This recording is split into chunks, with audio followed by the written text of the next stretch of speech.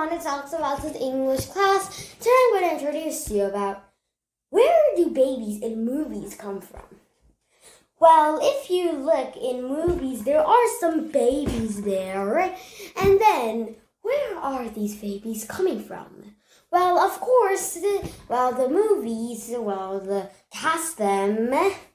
And there are laws that say, it's hard for casting a baby under the age of 14. However, and so in California there are laws that say that babies can only do 2 hours of work.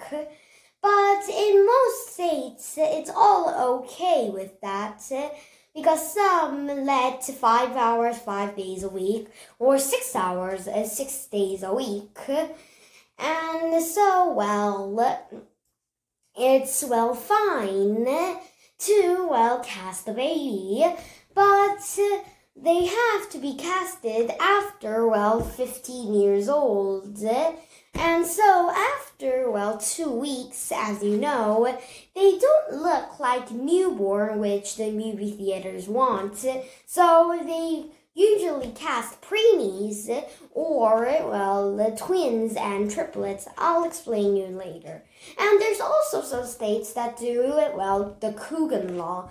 Well, there was a boy named Coogan who was in The Kids and many of the movies of Charlie Chaplin, but because of his parents, everything, money he got from the movies went to their, parents, and his parents used them all. And then let's say about why do movie theaters like twins and triplets. First, let's say there's a twin, and there's baby A and baby B. Well, they came at the same time. Then baby A became fussy. Then they get baby B into the cast. And they look similar, so it's fine. And so, that's also a great thing. And also, they still look newborn after, 15 years. 15 days later. And so, that's all. That's where babies come from in movies. Okay, today I introduced you about where babies come in movies. And next time I'll come with a different topic. Bye-bye and see you next time.